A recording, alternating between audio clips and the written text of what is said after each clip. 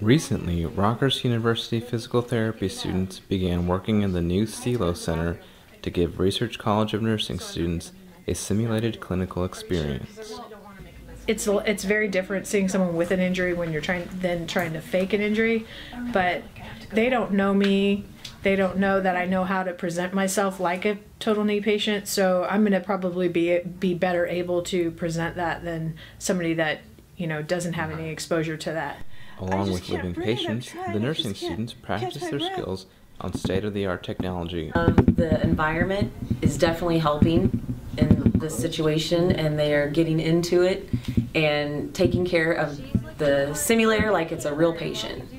They're going to be able to practice and do things here in simulation so that they might not be able to normally do in the clinical environment as a student nurse. This simulation is going to count as clinical time, and they're going to be able to come and do simulations here that we're going to set up as scenarios that they would normally have in a clinical situation. As well as pain management.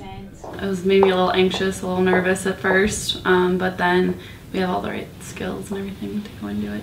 It's kind of a good opportunity for me to experience everything that we're learning about in the book in a more real-life experience.